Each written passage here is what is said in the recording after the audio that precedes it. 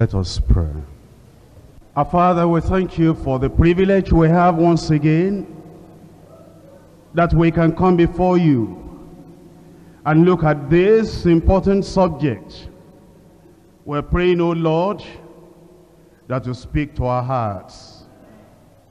As we have used these children to speak to us and touch our lives, we pray that your anointing will never leave these children in Jesus' name. We pray, O Lord, as you have started using them in their youth, that you will continue to use them until the Lord comes in Jesus' name. We also pray that those of us who are parents will have more love for our children, give more time to our children, and see how we can train our children to be a challenge in the church of the living God. We pray, O Lord, that these children will not only be singers, they'll be soul winners. They'll be evangelists and teachers and pastors. And your hand will be upon them. And you will continue with them. That, Lord, when eventually we get to heaven, these children will have crowns on their heads. And there will be many stars in their crowns as well, in Jesus' name. Bless them. Bless us. And use us and them to bless the world. In Jesus' name we pray. The message we have tonight is child training in the Christian family. But before I go to the message, you are going to allow me to speak to these children, because child training is talking to parents in particular, and talking to leaders, pastors in the church, on how to train children. And because these children are not parents, much of what I say may go over their shoulders. And so before I really get into the message of child training in the Christian family, I'm going to take some few minutes and talk to the children. The song you just sang is the song of the prodigal son or the prodigal daughter that told the father, give me the portion that belongs to me. And he went into a far country. In his mind, he had big dreams, dreams of pleasure, and dreams of enjoyment, and dreams of fulfillment, and dreams of liberty, and dreams of good association. He could picture in his mind that was going to the far country, out of the restraint of father, out of the instruction of mother, out of the restriction in the home. And he felt if he could have liberty, he'll be able to do whatever he wanted. He got to the far country, and all the dreams he had in his mind of freedom, of liberty, of enjoyment, of pleasure, everything crumbled. He began to be in want. Prodigal son, prodigal daughter, away from home, will always be in want. He looked at all the dreams he had in mind. Beautiful dreams, ivory tower dreams, dreams of joy and pleasure and good association. And everything fell down to the ground. Then did he have these words that you children sang tonight? Shattered dreams. Shattered dreams. Nothing at last has turned out right. I thought away from daddy, away from mommy, away from restriction, away from family devotion, away from obedience, away from parental authority. I felt everything will be all right. But this prodigal son and daughter realized nothing at last has turned out right. He tried to sleep at night. He couldn't sleep. He felt the guilt. He wondered, how will my father, how will my mother respond? Do I still have anything at home? Because I took everything belonging to me, and I've wasted everything in riotous living. Once again did the tears begin to come out of his eyes before he even gave expression to the crying.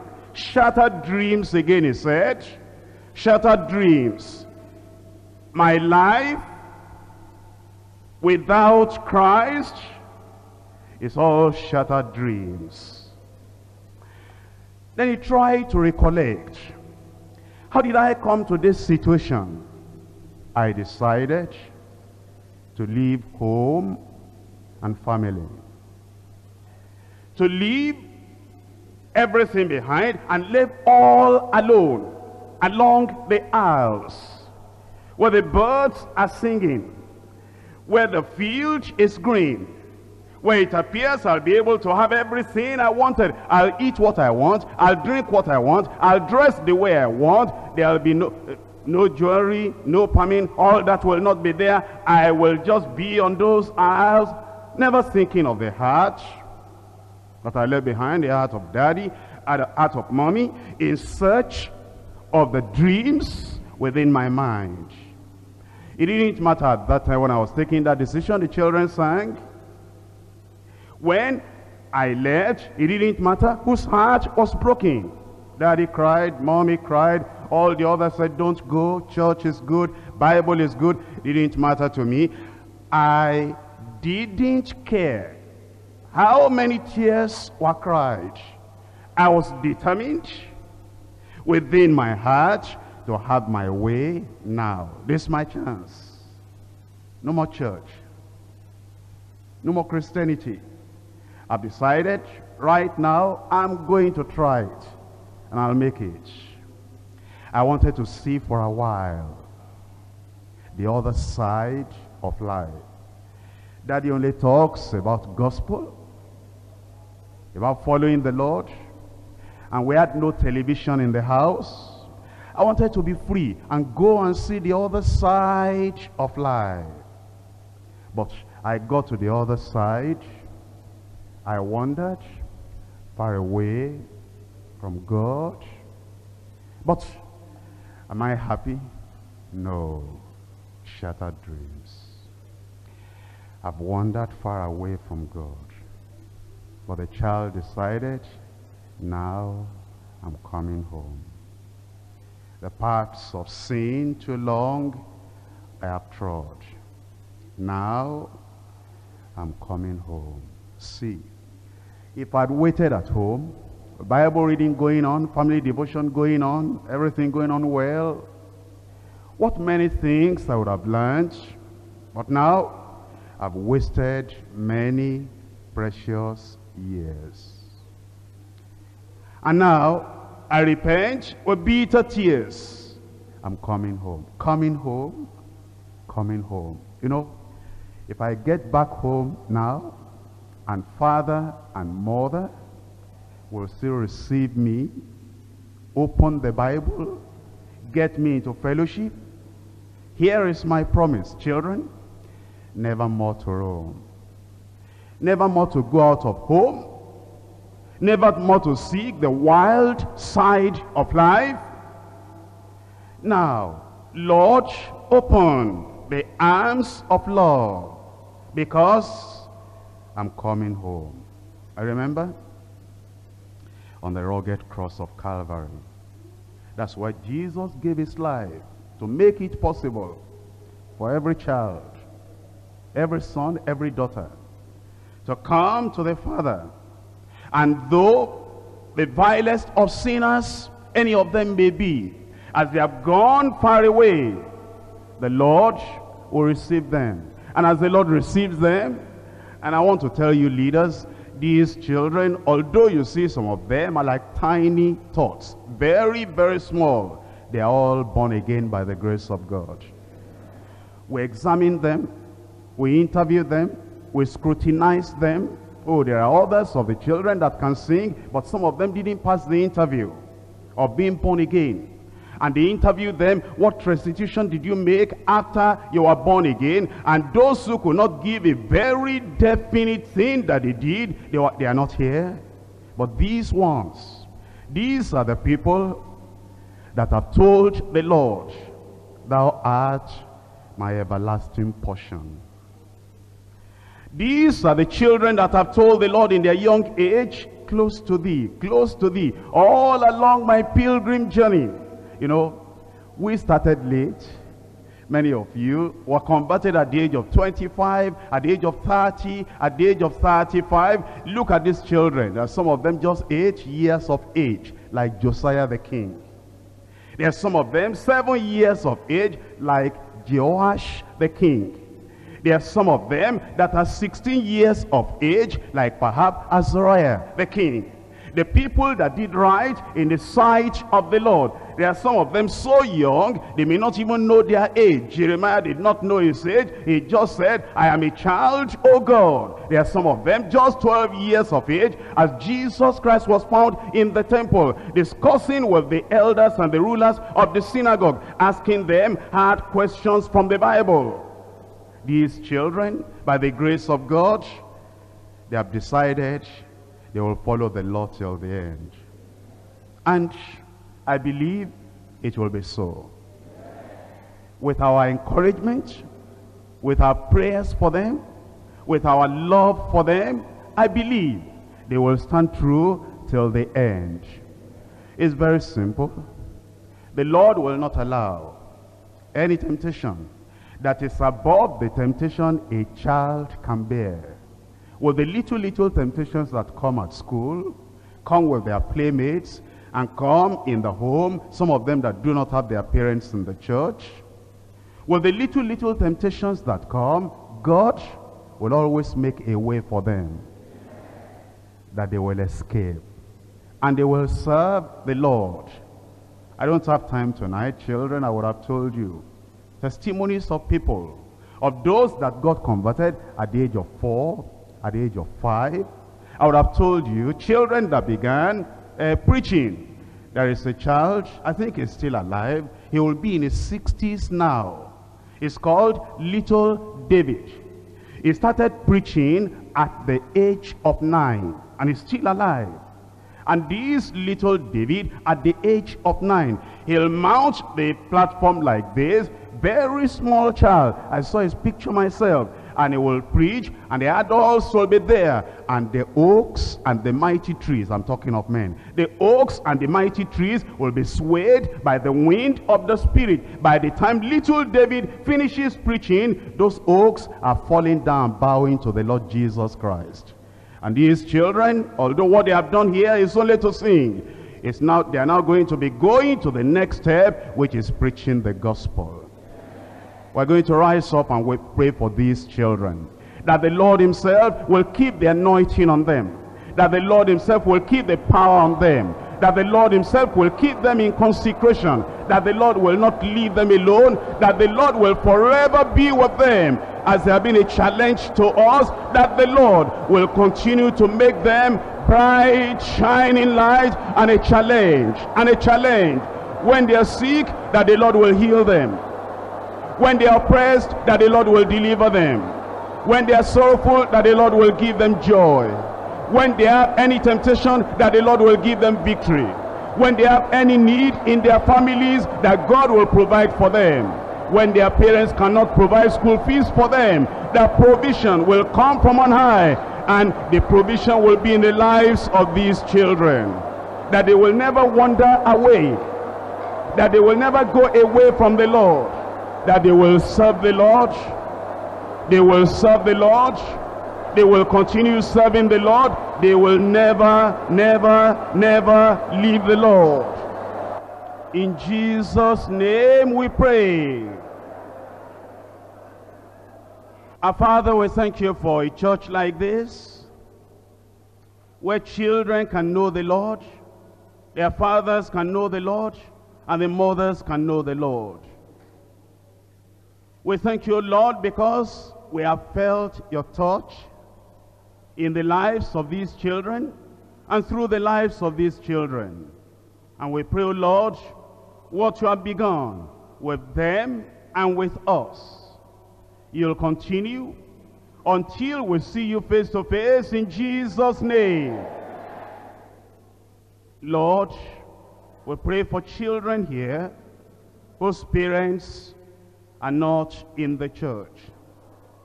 We pray that you will touch their parents.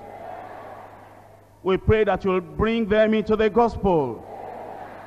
And we pray, oh Lord, that these children, their lives will be like a big magnet that will attract daddy and mommy, senior brothers, senior sisters, and junior ones into the gospel, in Jesus' name. And I pray that these children will not have any lack. That we who are elders, leaders in the church will be like fathers unto them, will be like mothers unto them. And Lord, whatever may be their physical needs, if their parents are not able to meet those needs, may you, Lord, use every one of us, so that these children will know that you are a God who cares, who has put them in a church that cares as well. Be with us, Lord, for the rest of the night. In Jesus' name we pray. In Proverbs chapter 22, verse 6, train up a child in the way he should go, and when he is old, he will not depart from it.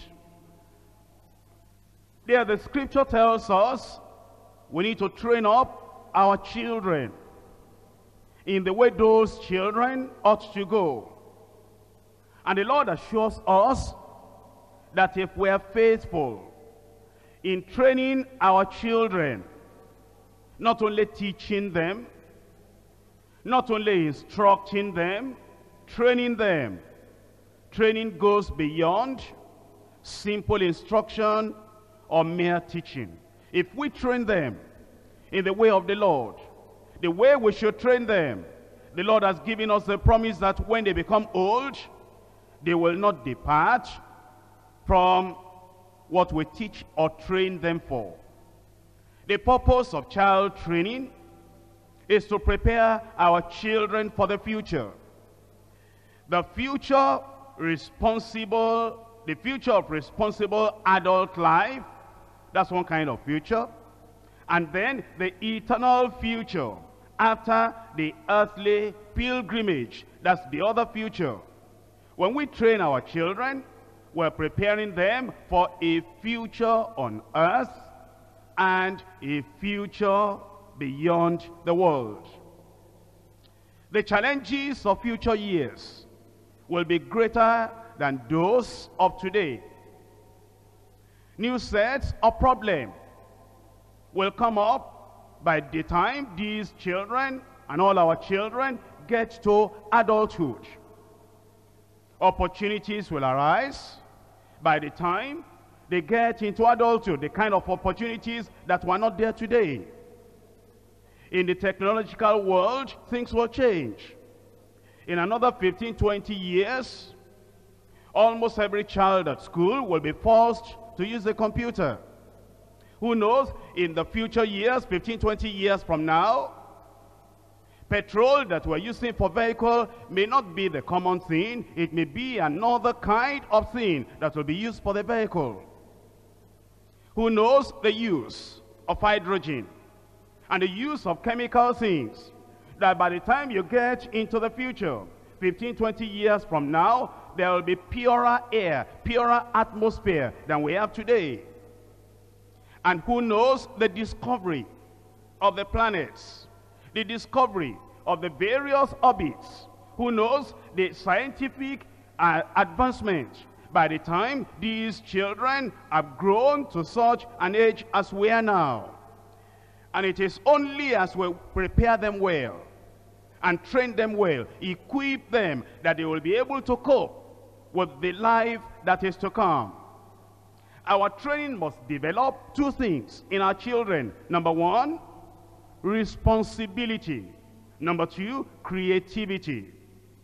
Put it this way: our training is to develop roots of responsibility and wings of creativity. That is to make your children to understand the root on which they are grounded is responsibility. But then they have to have the wings of creativity to be able to fly, to be able to discover, to be able to do things that we, their parents, were not able to do. You see, we're in control today, but our children will be in control tomorrow. The most important life in history are the lives of your own children. The most important lives in history are the lives of your own children. Therefore, we must make deliberate effort to have godly influence and input in our children's lives. Children who are not well trained may end up in the wrong place later in life and much later in the hereafter. The children that are not well trained eventually are going to end up in the wrong place here on earth and also in the hereafter. Untrained, unequipped, uninstructed children, they are going to end up in the wrong place. Of course, you should know this, that child training takes time. It takes planning. It takes sacrifice. It takes self-discipline. Without planning to train our children, we seem never to have the time to do it. 1,000 less important things steal our time and rob us of the great duty of training children. You see, to change the harsh, terrifying atmosphere at home to a happy, supportive environment for nurturing our children will require grace, and this will be rewarded in time, in life, and in eternity. How we train our children will bring about 6 things. Number one, how we train our children will determine how they live. The way you train your children will show how they live, will determine how they live. Number 2, it will determine what time they get saved. If you give time to your children, you interact with your children, you love your children, you instruct your children, you train your children, it's going to determine the time they get saved. Number 3, it will determine how they make friends wisely. Training children will show those children that not every person in their peer group can be friend.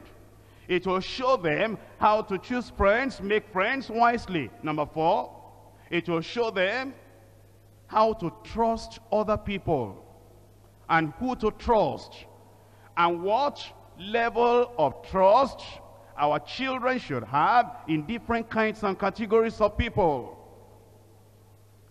Number 5, training our children will make them to expect the best out of life. They know that God created them, and we tell them that our God never created failure. That in the mind of God, the picture He has for our children is the picture of happiness, the picture of righteousness, the picture of being a real, fulfilled, satisfied, developed child of God. And when you train your children, it will make them to expect the best out of life. They will not be children that are standing at the back of every queue. They will be the people that depend not on IQ, but they depend on I can. You see, there are people that have great, marvelous intelligence quotients, IQ. But then they are not trained to understand that the IQ they have could work for them. But your child may not have a very high IQ. But then he may have in the Lord, because of the training, he may have the confidence and the trust and the faith, and he says, I can. He says, I can do that. I can read. I can study. I can make good grades. I can befriend people. I can lead others. I can do that. It doesn't depend on just IQ, but I can. And it is the training that you give to your children that will make them to have that kind of perspective in life. Number 6, training children will make the children see problems as opportunities, regardless of their looks and handicaps. You see, some children have handicaps. Some children have a different look, you know that, from other children. But when you train your children very well, those children, they understand that where they get to in life, what they do in life, and what they get in the kingdom of God doesn't depend upon their look, doesn't depend upon their handicap. It depends on the great faith they have in the Lord. What if we don't train our children? What will be the consequence of not training our children?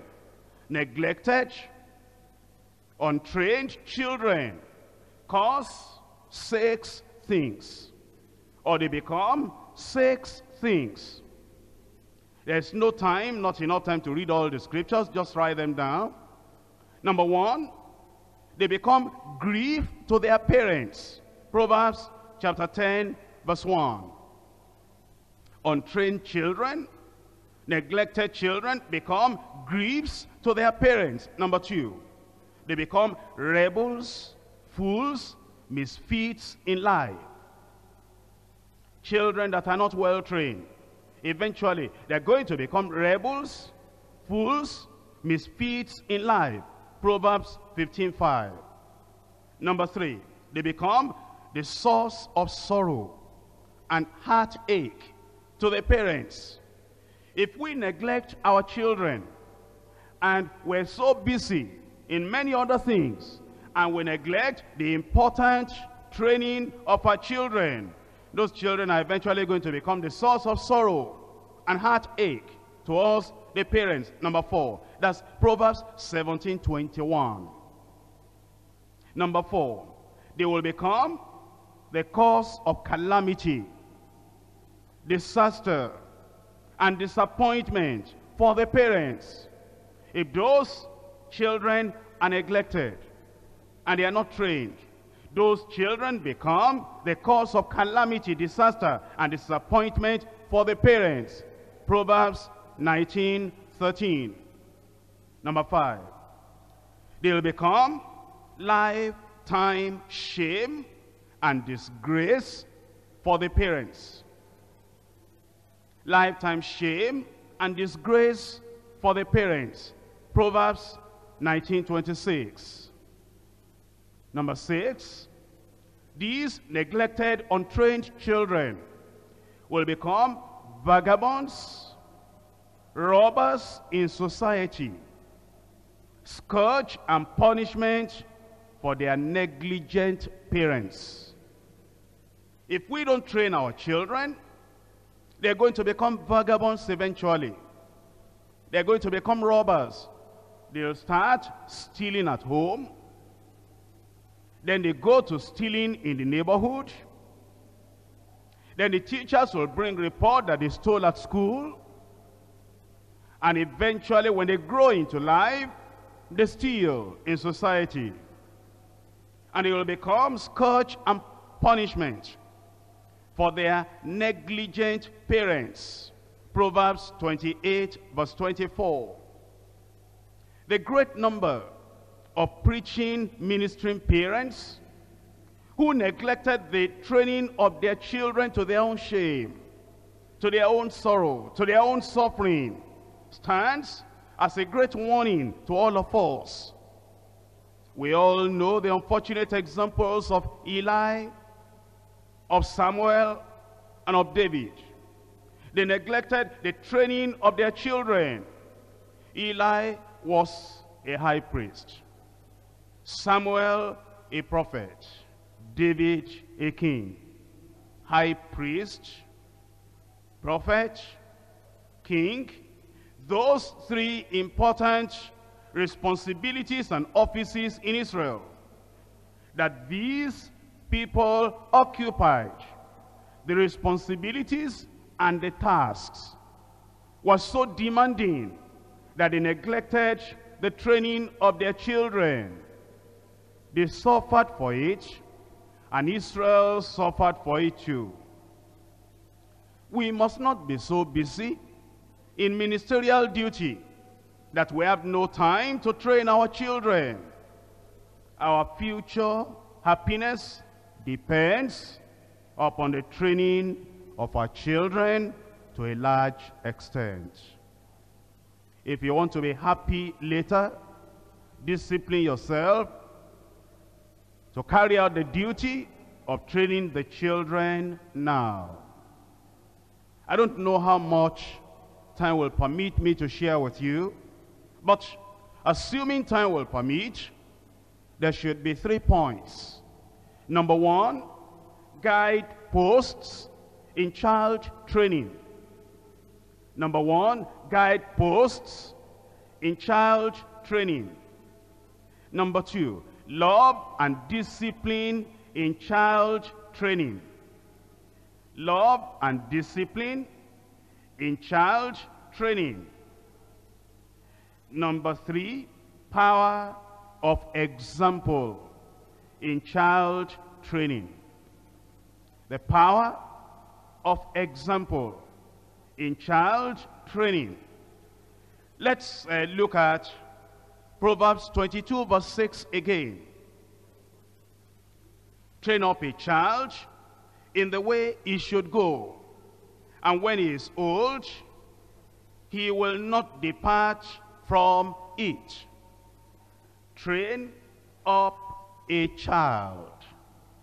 You have to give special attention to each child, because each child is unique. You train up each child in the way he should go. When he becomes old, he will not forget the personal attention you gave to him or to her, and he will not depart from it. And this is the responsibility of both father and mother. Father cannot do it all. Mother cannot do it all. Training of a single child and the training of all the children is the joint responsibility of both father and mother. In Proverbs chapter 1 verse 8, my son, hear the instruction of thy father. The father is involved. And forsake not the law of thy mother. The mother is also involved. The father cannot say, I am just the breadwinner. All I can do is to go and earn money so as to provide for the children and for the whole family. He must make sure that he has time to also instruct and teach and train the children. And the mother cannot say, I've got to keep a job too, because what the father earns is not enough. I've got a lot of responsibilities, and therefore I do not have time to train the children. Both father and mother should get involved in child training. And you know, the average deeper life pastor is so very busy that perhaps the only thing he knows of his children is the name of each child. He might even forget the age, forget the need, forget the books that the child will have to take to school, forget the pains, the trauma, the difficulty, the unanswered questions that these children have, because the average deeper life pastor has so much to do and has a wide field to evangelize, that in the morning he wants to study the Bible so much on his own, not with the wife, and of course not with the children, because the children are too low in understanding, that all he wants is to get into concordance and the Greek and the Hebrew and Dake's annotated reference Bible and Thompson's chain reference Bible and Bible dictionary, and he digs and digs and digs. While he's digging, his children are perishing. The average woman in deeper life is also very busy with ministerial activity, because the average mother in deeper life is saying, God is not going to reward me for what my husband is doing. He is evangelizing, I must evangelize. He is winning souls, I must win souls. He is counseling, I must counsel. He is a leader, I must be a leader. The Lord is not going to reward me for what my husband is doing. Therefore, the mother also in deeper life has no time for these little children. The mother is out for business. When she comes back, she might be a woman representative, or she might be a particular kind of leader in deeper life in the local church. And therefore, she doesn't even have time to prepare good meals for the children. And even at little age, mother will just say, you know where your food is. I have consecrated to the Lord, that children are not going to hinder me from the work of the kingdom. Before you children were born, I gave my life to the Lord. And I want to go and save the lost outside, when the lost inside do not have the gospel. Charity begins at home. You want to preach? Start at home. You want to pray? Start at home.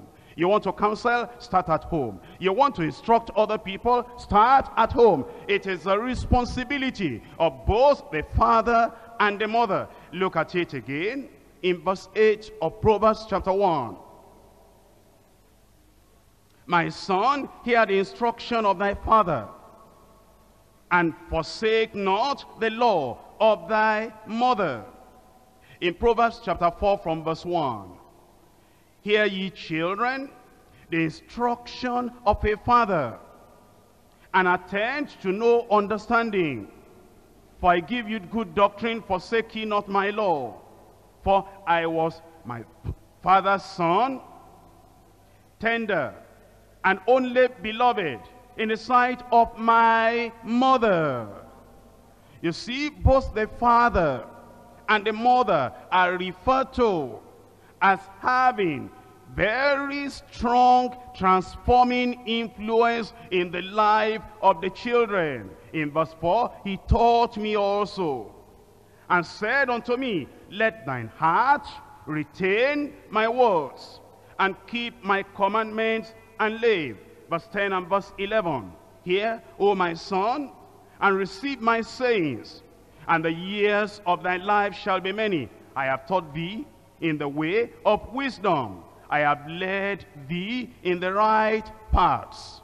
We ought to teach our children. We ought to direct our children. We ought to guide our children. In Luke chapter 2, verse 52, this verse talks about our Lord, but when he was a child. And it shows us the 4 areas where we need to train our children, develop, bring up our children. Verse 52 of Luke chapter 2. And Jesus increased in wisdom and stature and in favor with God and man. 4 areas there. Number one, wisdom. Talking about the mental aspect of the child. Number two, stature. Talking about the physical need of the child. Number three, favor with God. Talking about spiritual area or aspect of the life of the child. Number four, favor with man. The social aspect of every child's life. 4 parts: mental, physical, spiritual, social. The 4 legs of a table are important to its stability and usefulness. If one leg is missing, the table loses balance and becomes unstable. These 4 areas are so important for the balanced development in every child. And if one area is missing, there are some parents that will only concentrate on the spiritual, a little on the physical, maybe a little on the mental, but they do not have anything to do on the social aspect, the interaction of the child with other children and with adults as well, having favor with men. They don't concentrate on that aspect. And you will discover that if that leg is missing, the child develops an imbalanced, unstable life. Let's take note of some 7 things in the guideposts. As we train our children, what are the 7 things that are so very important in the training of the children? Number 1, acceptance and appreciation. Some of our people feel that training children is simply commanding them and spanking them. Don't do this. If you do it, I strike you. That's all they know about training. But that's not how to train. Number 1 is to show that child you appreciate the child. You accept the child. In Genesis chapter 48, verse 9. Genesis chapter 48, verse 9. And Joseph said unto his father, They are my sons, whom God has given me in this place.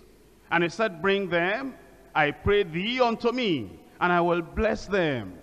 Joseph appreciated those children, and he referred to them in such a wonderful way. He said, Daddy, these are the children that the Lord has given me in this place. You can tell a parent talking like that, a parent having that attitude to the children, will be able to bring up those children in the way of the Lord. In Isaiah chapter 8, Isaiah chapter 8, verse 18. Behold, I and the children whom the Lord has given me are for signs and wonders in Israel, from the Lord of hosts, which dwelleth in Mount Zion. Here Isaiah said, my children are not an accident. If you have the concept that that child came accidentally, you're not going to accept the child. If you have the concept that before you knew the Lord, you went into relationship with the woman and she became pregnant, and that pregnancy forced you into the marriage. When the child is born, you will always have the concept that I didn't prepare for it, I didn't want it. What happened forced me into taking the mother as a wife. If that is the attitude, there is no way in which you can train those children in the appropriate way. You have to understand the child is not an accident. Let each child have a sense of belonging in the family. Let each child feel that he is loved and accepted and appreciated in the family.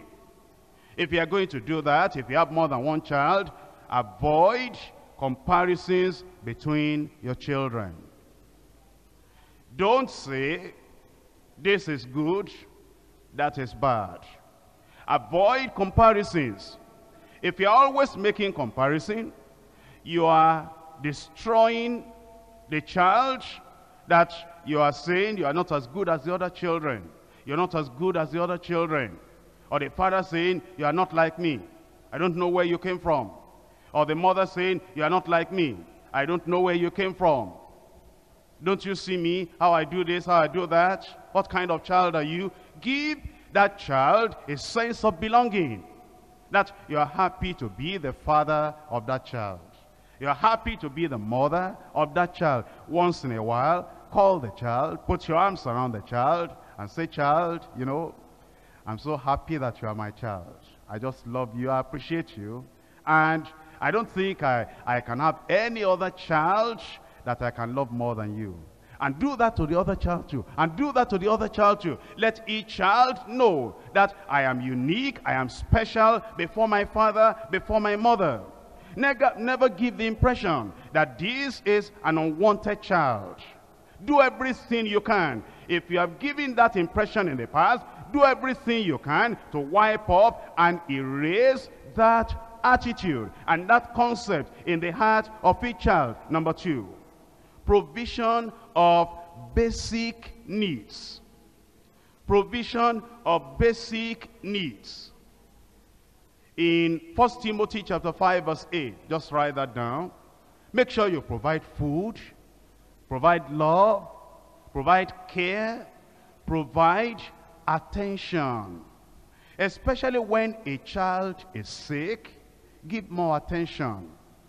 When a child is tired, weary, worn out, give more attention.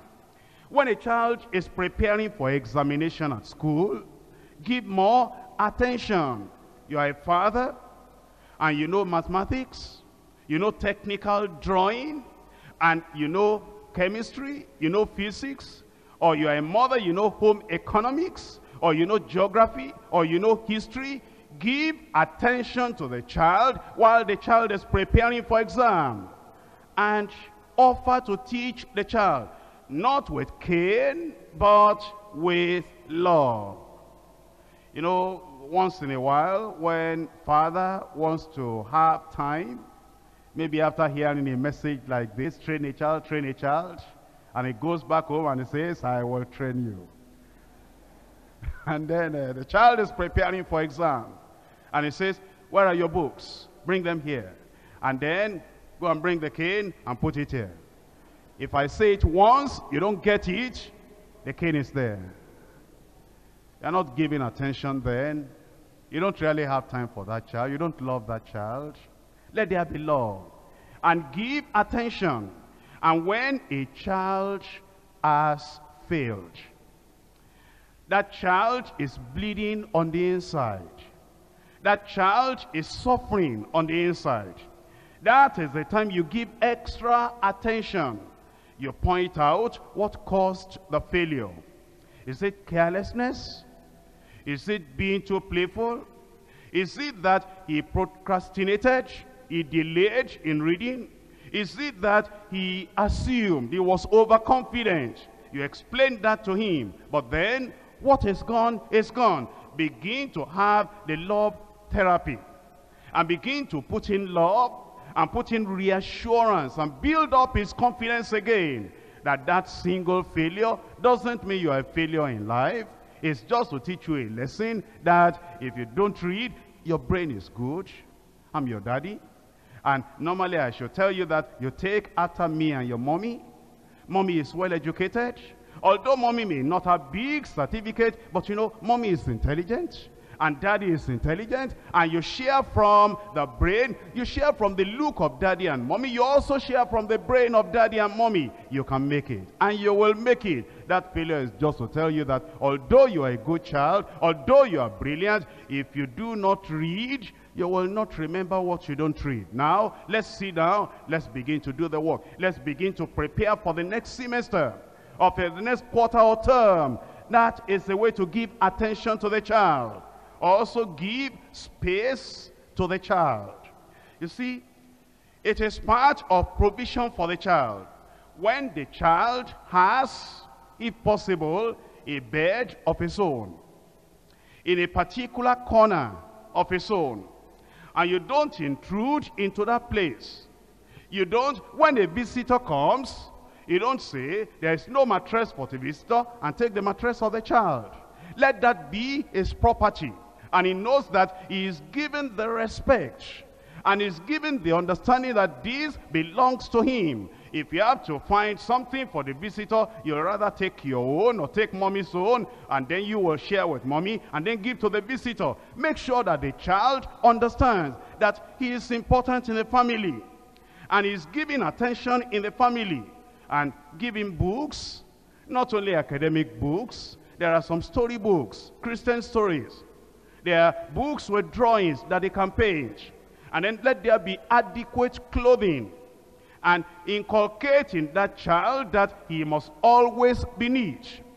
And when he comes back home and he removes his dress, always inculcate in him, that clothes should not be there, go and hang it up. Don't do it for him. Teach him responsibility. Root of responsibility, wings of creativity. And then when he, the toilet and all that, there'll be a time, even if the child is not too much old and he cannot do a lot of things, let him follow mommy to the place and see, this is how we clean this, this is how we clean this, bring that one and bring that one, and then later the child will be doing that himself. Let the child have the dignity of labor, that the child will know that it is dignifying to work with your hand. And of course, if the child is very young, give him toys. Not useless toys that are very costly but are not teaching anything. Educative, useful, instructive toys when you can get them. Number 3, there should be balanced protection and exposure. You see, we expose our children. We also protect our children. If you overprotect the child is spoiled. If you overexpose the child gets into danger that he cannot handle. Therefore, let there be a balanced protection and exposure for the children. In Psalm 144, Psalm 144, from verse 7 and verse 8. Send thine hand from above, read me and deliver me out of great waters, from the hand of strange children. Don't bring strange children into your family. Children with familiar spirit, children with witchcraft, children that are already smoking Indian hemp or marijuana, or children that are already addicted to drugs, or children that already know the way of immorality, homosexuality, and prostitution. Do not bring those children to mix with your own children, so that you will be protecting your children. Read me and deliver me out of great waters, from the hand of strange children, whose mouth speaketh vanity, and their right hand is the right hand of falsehood. Watch the children that your children are moving with. If those children are liars, if they fight, and they are quarrelsome, and they are blasphemous in their language, and they are ruffians, warn your children, and shield your children from children that will destroy them or corrupt them, because evil communication corrupts good manners.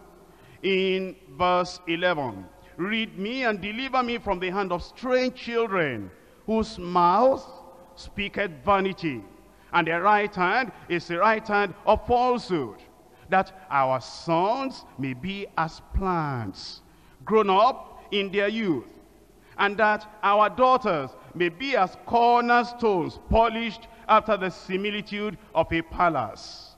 Number 4, let there be the centrality of God and his word in the family. the centrality of God and his word in the family.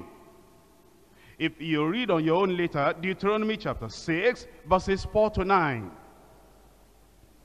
The children were to see the law of God written all over the house in their parents' absence. The word of God was to be at the doorpost.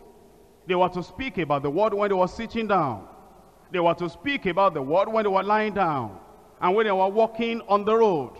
It was to reflect even on their dressing. It was to reflect in their profession, in their farming.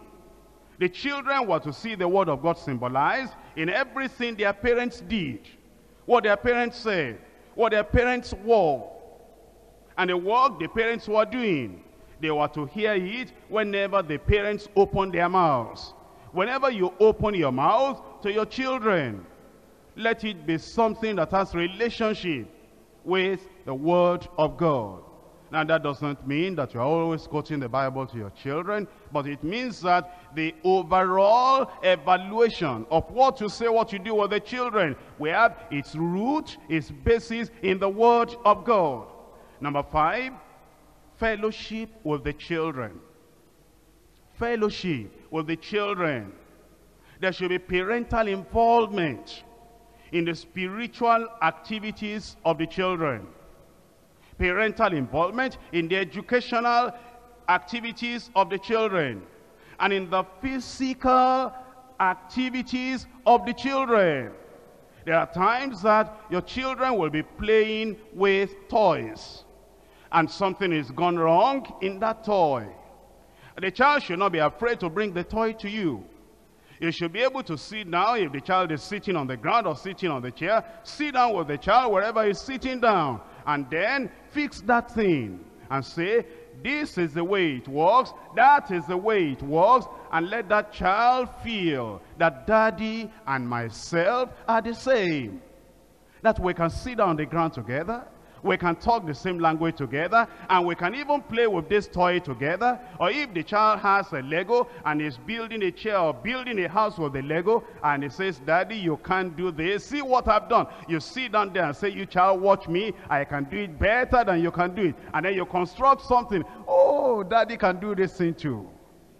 Let the child feel that there is a fellowship, there is an interaction between you and him. Not that anytime daddy comes home, the children go to hide because trouble has come. Daddy and trouble.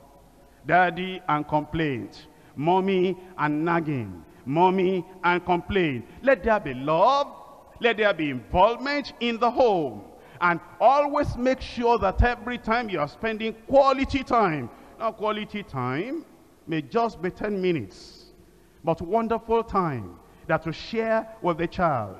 It may be that we just share a scripture. It may be that to share something that is just pleasant. It may be that to share the sorrow of that child. It may be that you find out what is troubling the child. It may be that the child has a particular disappointment and you are finding out what is it. And the child, because of the involvement, because of the interaction, is never afraid to tell you what, even when the child has made a mistake. The child can run to you and say, mommy, see what I've done. Daddy, see what I've done. Not that you'll be waiting until you question the child and question the child. It is because there's no fellowship and interaction. Let there be fellowship with the children. Parental involvement in the spiritual, educational, physical activities of the children. Spending time together and doing things together. Not giving enough time to a child, not giving enough attention to a child is devastating to the child. It is so important that you pray with your children. Not long prayer, simple prayer. They pray, you pray. Read with your children. Read the Bible with your children. Not long chapters. Read a chapter together and say, child, you say what you have gained in this chapter. Another child, say what you have gained. Mother, say what you have gained. And daddy, say what you have gained. And they all share what they have gained. And after that, you pray together. So that as you pray together, the child prays, every child prays, mommy prays, daddy prays as well. That is fellowship. Do that in the morning. Do that in the evening. So that there will be that interaction and love and bond between you. You should also know that you should know your children's friends. Ask your children, oh, that book I saw in your hand, that's not yours. Who has that? Oh, his name is such and such. Who is that person? Ah, it's my friend. Are you older than him? Is he older than you are? No, we are just age mates. How do you know that you're age mates? How about the parents? Is he Christian? Is he Muslim? What brought you together to start with? What do you like in him? Why does he like you when he knows that you are a Christian? And when he knows that you are going to a church like this, why does he like you? And then he will say, have you ever invited him to church? Will he come next Sunday? Know the friends of your children. And also know the people that have strong influence in their lives. Let mommy or daddy follow them to school and see the teacher that is having strong influence in the life of that child. And see the people and the places where those children are going, so that the children will know that you are interested in every aspect of their lives. Number 6, instruction, assignment, supervision, correction, and encouragement. When we say we are training our children, it means that we give them instruction. After you have given them instruction, then you follow up by an assignment. I'm not just talking of academic work. Take that daughter to the kitchen. The child, being a daughter, ought to know very early how to put something on the stove. Ought to know how to be able to light the stove. And how to be able to boil water. Just let that child watch you and give simple instruction. After you have given instruction, how do you know that a child has understood the instruction? Give assignment. And it may be a very simple assignment. Today, you are the one going to light the stove. Or today, you are the one that is going to wash that pot and put water inside, and then I will do the rest. Or today, you are the one going to describe all the recipe for the soup we're going to cook. And if the soup today is delicious, I'm going to tell Daddy that you are the one that prepared it. And what do we put first? And your daughter says, instead of water or whatever, I've forgotten it myself. It's a long time I got to the kitchen. But whatever it is, if the child says, put water, you put water. If the child says, put something, you put it. But then, if the child says, you have to pour this one, and then he brings a bottle of sugar because it's white. And instead of pouring salt, don't pour that one now. Tell the child, that is, you have assignment, you have supervision, then you have correction. You give assignment to the child, you supervise the child when he's doing it, you correct the child, and then you encourage the child. And then when you're on the table, as you say grace, we are going to eat together, you say, Daddy, you'll be surprised when you taste that food. I won't talk yet, taste it first. And our daughter will tell you what happened today. And the daughter is all over smiling and happy. I cooked the first meal in my life today.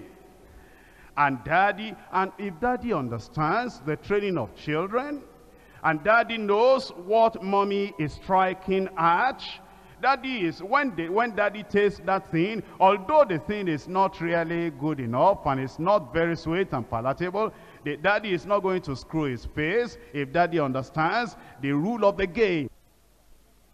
Daddy is going to, after daddy has tasted, will say, who prepared this? I must have an extra share of this. That child will be happy.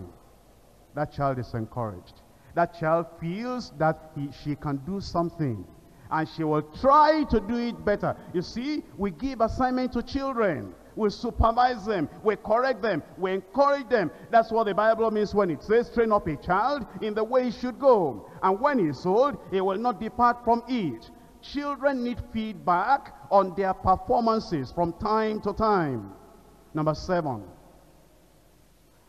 assistance and support in development. Isaiah chapter 40, just write it down, no time to read. Isaiah chapter 40 verse 11. Assist your children, support your children while those children are growing up. And of course, you know, even after our children are saved, because of their young age, because of their inability to do some things, they will make some mistakes. Some of those mistakes may be costly. Sometimes it is that there is an accident at home because a child climbed a table and he was at the edge of the table and the table tipped, and then he hurt himself, and then he has to be treated. Sometimes it's using the swing at school and a hand is broken or the leg is broken. Or sometimes it is one child wanting to get into the swing, he trying to get into the swing, and without wanting to do that, he pushed off the other child unknowingly, and the other child knocked the head on a stone, and there's bleeding, and they come to you at home saying, look what your child has done. And the child is a born-again child. And this is not a wicked act. It is an accident. We daddies and mommies, we have accidents. There are times that some of our good mothers here put something on the fire, on the stove, and then they go to wash clothes, and they forgot there was something on the stove. Don't raise up your hand if that is you. And then, before we know what is happening, and if the whole thing is burning, our beloved sister, though sanctified, the nose is not sanctified, she cannot smell anything, and the whole thing is burning. Already smoke is coming up. Before we know what is happening, I forgot. Our mother is saved, but she forgot, and she almost burned out the whole house. If it can happen to mother, it can happen to children. And so you have to forgive those children of all the heartaches and the griefs they cause you, and the turmoil they bring into your life, and love them all the same, and be considerate for those children. Well, those are guideposts in child training. Number 2, quickly, love and discipline in child training. Love and discipline in child training. Please note, it is not the other way around. It is not discipline and love. Love first. Love first. If you don't love your child and you discipline your child, you are going to destroy that child. Love first. Love him before you discipline him. Love him while you are disciplining him. Love him after you have disciplined him. And let him know in the tone of your voice, in the look on your face, in the rebuke that you are giving, let him know that you love him. How does the child know? Oh, a child can know. You call the child. You said, you know how much I appreciate you, and you know how much I want to have all my hope in you, and I put everything in you, and because I love you, look at what you have done. And the Bible tells me that I have to correct you in this thing, and this is the correction I'm giving you. Don't do it again. It may be you want to beat him. It may be you want to deny him of a privilege, an opportunity, but do it in love. Of course, the punishment will be painful. The child may cry. Don't be sentimental about that. You love him, but let him bear that discipline. But don't let there be animosity and grudge and not greeting one another because of discipline. After that has been done, if you are supposed to eat together, you call him and say, my boy, come. And you know, it's still all tears and all that. And you say, my boy, come. It's time to eat. Sit on the table. Well, forget about that. I just corrected you that you shouldn't do that thing. Because if I didn't correct you, who else will tell you? I love you so much I had to tell you. Sit down and let us eat here. Or you like to sit on my own chair today. Let's exchange today. You sit on my chair, I sit on your chair. And then you wipe away all the tension among you. And then the child is now happy but he will not forget the discipline. If he does anything wrong, you are still going to discipline him, but it is discipline that is based on love. The same thing with the mother. Don't be in a hurry to discipline the child. Don't discipline the child if you are angry. You shouldn't be angry. He's a child. He's not an adult. He will make mistakes. He will do things that are wrong. Love him. Appreciate him. Don't ridicule him. Don't abuse him. Don't say, look at your face. Look at your teeth. Look at this one. Look at this one. Don't abuse him. Don't insult him because of a particular handicap. Never, never do that. Condemn wrong action, but don't condemn the child. The child is all right. The child is your child. The child wants to follow the Lord. The child is a candidate for heaven. Love the child, but condemn the wrong act. Let your child know that you make a difference between the action and the personality. Let your child know that you are reacting against an event, not against the child. You are reacting against a behavior, not against the child. You love the child, but you condemn the action that is wrong. That's how to discipline children in Titus chapter 2. Titus chapter 2 verse 4. That they may teach the young women to be sober, to love their husbands, and to love their children. We need to love our children. Ephesians chapter 6 and in verse 4. Ephesians chapter 6 verse 4. And ye fathers, provoke not your children to wrath. Never make your children angry. Study your children. You see those children, they'll be different. If you have 3, if you have 4, if you have 5, they'll be different one from the other. You know, some of your children, cane will not matter to them. If they do anything and you cane them 4 strokes, they'll just stretch out the hand like this, take all the 4, and then rub the hand together and go his way. Study the child. If you know that that thing does not affect the child, find another method that will affect the child. And so, when you study your children, you will not provoke the children. You know that there are some things you will say that a child will just be all tears all through the day. If it happens that maybe the nose or the facial appearance or the eyeballs or something is wrong, you never, never, never speak about that. Never, never on your children. Never say, you can't do better than that. Look at his eyeball. Never. Watch that child whenever you say that. On the inside, he's really troubled. And he condemns himself. Why am I like this? Why are my eyeballs like that? Why is my tooth like that? Why is this one like that? Never, never, never do that. So that you do not provoke the children. What you want to correct is action. He cannot correct his nose. He cannot correct his facial appearance. He cannot correct his height if he's short. If he's too tall, or you think he's tall, he cannot correct that. What can he do about that? Don't talk about those things that he cannot correct. But the actions that are wrong, only that alone.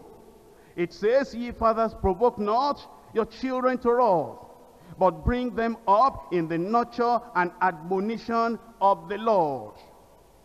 Just write this now. Proverbs chapter 3 verse 12. Hebrews chapter 12 verses 6 to 11. Hebrews chapter 12 verses 6 to 11. Proverbs 29 verses 15 and 17. Let's look at Proverbs together, chapter 13, verse 24. Proverbs 13, verse 24. He that spareth his rod hateth his son, but he that loveth him chasteneth him betimes. That means that it's all right to beat your children, but Beat your children like you are beating a child, not like a soldier beating a soldier. You know, beating was a kind of punishment in the Roman government and the Jewish system. And they could give 39 strokes of the cane. By the time they gave those 39 strokes, and those were strokes with sharp instruments in the whip, that they will put the lashes on that adult. By the time they do that for some of those people, they just faint and collapse. Don't beat your children like that. They're children. Don't go and buy a special cane that when you buy that thing, it's like a rod. And by the time you beat the fingers, you can break those bones. You can break the fingers. That's not your intention. You don't want to deform your child. And also don't be in a hurry. You want to beat your child, and the child is putting the hand near to the face or near to the eyes. Don't be in a hurry to beat the child. Make sure that you do not hurt the eye of the child. And if you want to beat the child at the buttocks, make sure that the child has clothes on. What's the purpose of saying the child should be totally naked? You don't want to destroy your child. You want to beat him. You want to correct him. You want it to pain him, but you don't want to destroy him. And you don't also make a rule in your house and say, what's wrong in this house? I've not beaten these children today. What's wrong with me? And already it's already 5 minutes to 10. And the children have not taken any case today. Before they sleep tonight, I must find something.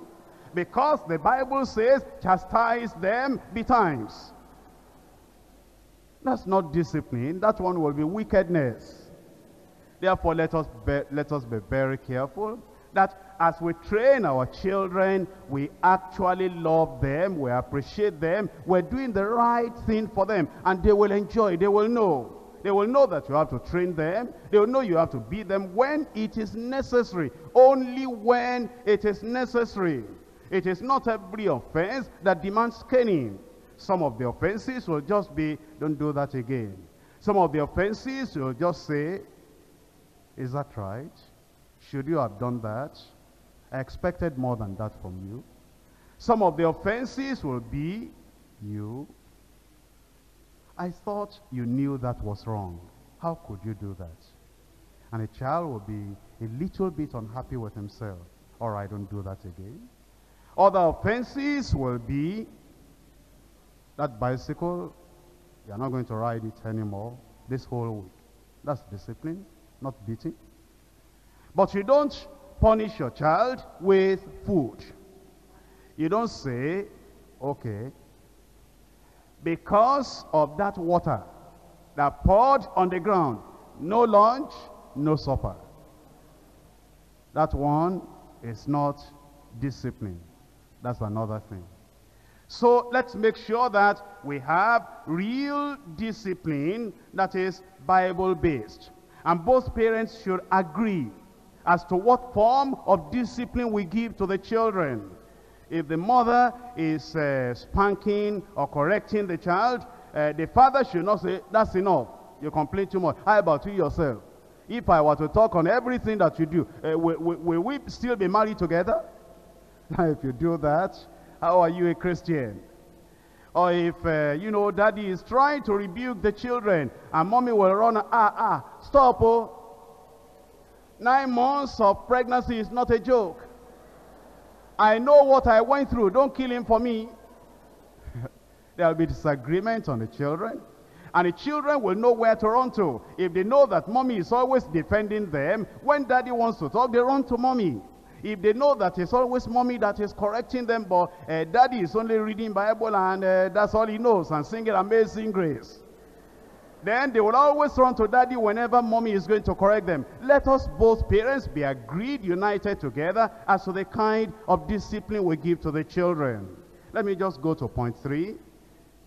Power of example in child training. The power of example in child training. Later on your own, you can read Ezekiel chapter 16 and in verse 44. Now, as I close, as I said, I will not be able to actually say everything I intended to say because of time. But I thank God because is shown some few things to us together. Now, talking about example is very, very important. And we have been told that if children live with criticism, they learn to condemn. If children live with hostility, they learn to fight. If children live with gossips, they learn to disrespect and belittle other people. If children live with tolerance, they learn to be patient. If children live with approval, they learn to like themselves. If children live with ridicule, they learn to be shy. If children live with shame, they learn to feel guilty. If children live with encouragement, they learn confidence. If children live with fairness, they learn justice. If children live with security, they learn to have faith. If children live with fear, they grow up standing at the end of every line. They are afraid to take their place in life. If children live with praise, they learn to appreciate and stand for what they know to be right. If children are spoiled with indulgence and permissiveness, they grow up full of compromise and greed. If children are given challenges and responsibilities, they grow up with values and goals. If children live with depression, they grow up looking for pills and shots to get them high. If children live with optimism, they grow up thinking they were born to fly. If children live with hate, they grow up blind to beauty and blind to true love. If children live with love, they learn to be kind and they learn to be unselfish. If children are reminded of all bad things in them that we see, they will become exactly what we hoped they'll never be. If children live with acceptance and friendship, they learn to find love around them anywhere they are. If we tell our children we're so happy to be their parents, they will grow up believing that God loves them and that He is on their side, has placed them here on earth, especially to fulfill a definite part of His global plan and will. Let your children live with love, with appreciation, with encouragement, with praise.